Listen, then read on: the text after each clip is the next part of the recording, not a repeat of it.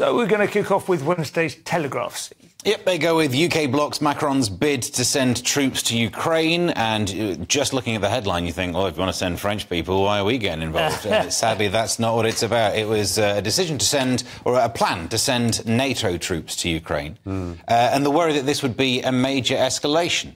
I don't know, one thought would be at some point it's going to escalate. Maybe you want to be the escalators rather than the escalatees. Right, that's an interesting... To be the escalator, yeah. Right, that's How do you feel about that, Scott? About him making words up? I don't feel great about it. It's just like a Latin end to a word, doesn't it? Maybe. Yes. Feels like something. I think... Attack is the best form of defence. Zelensky has announced, I think it was yesterday, didn't he say that 31,000 Ukrainian troops have died, and I think that is a major war, and I think NATO needs to move in. I don't know what they're waiting for. It's 2 years now, and it's not going to get any better. And the Russian leader has said clearly he has no interest in receding, in pulling back or pulling out. No. He wants to move on. He wants to break those borders down.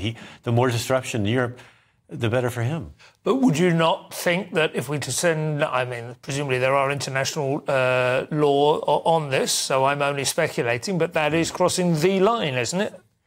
Well, do we not have... Well, we also have a deal with Ukraine when they got rid of the nukes. I can't remember the name of the city that it was named after. The Budapest, something. Whoops, it doesn't matter. Minsk? The agreement, that was Minsk was something else. Yeah, the agreement is that if you're going to get rid of the nuclear weapons, then we will protect you. Well, this is protecting them. This would be under that, surely. It's already an illegal invasion, an illegal war anyway. So I think international law is sort of...